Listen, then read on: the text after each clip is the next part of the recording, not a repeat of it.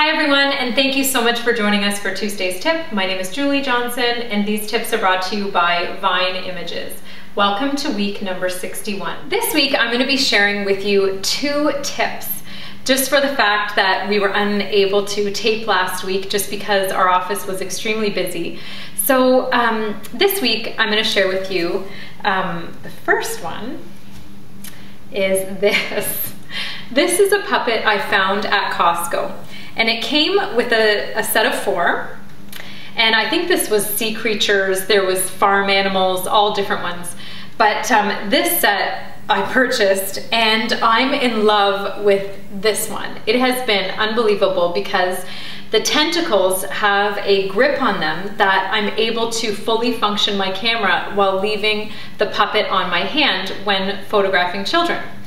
So it's quite funny actually, and you can imagine, you know, I'm gonna get you. Kids love it, and it looks like it's eating my camera or stuck to it. So anyways, I just encourage you to keep your eyes open for these puppets. You'll see them every now and then at Costco, and but I love this little guy. Today, we're also going to discuss shooting your subject on a white background and how to get your white background white as white. So today we had a company from Ireland contract us to photograph a company here in Burlington, and they wanted the images shot on a white background so they could easily cut the subject out. So it's very hard to get your background totally white without lighting it fully and then having your subject step away and have the background 1 or 2 stops hotter than your subject. So anyways, if you don't have time for metering and all that kind of stuff, what you can do is shine a light on your white backdrop as you're shooting. So either you can do like a strobe directly pointing at the white backdrop, so it just lights it all up as you're taking your picture. So as you can see by the image here, this is what we did. And now I'm going to show you in Photoshop, if you haven't got it perfectly stark white, how to quickly do that. Okay, so as you can see by this shot, we have a light shining directly on the background that's set to a couple stops hotter than our current subject. So here's the final image that we have, and what we're going to do is we're going to take our Select Magic Wand tool, and we're going to set the tolerance to 30 up here. Okay, so we're going to select this side, press Shift, and we're going to select the other side. So as you can see in the far top left corner, it's not completely white.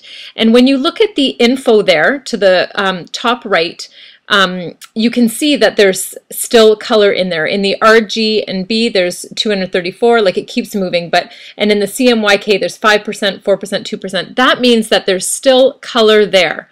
So what we want to do is for CYMK users, we want to make that 0% to be white, and in the RGB, white is 255. So we're going to open up our levels, which is Apple L.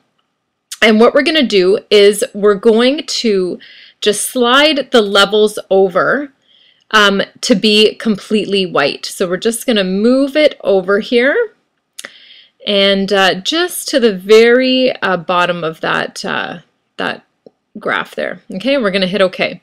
So now, before we do that, we'll test it. So we're going to go over with our little dabber there, and we can see that there's 0 color anywhere now, and it is completely white in the background. So now we're going to hit OK, and we're going to select and deselect. On behalf of Vine Images, I just want to thank you so much for joining us for Tuesday's Tip. Please join our fan page if you haven't already, just to stay up to date with Tuesday's tips and what's going on with Vine Images. And that's at www.facebook.com/Vine Images Inc. Okay, we hope to see you over there. Have a great day.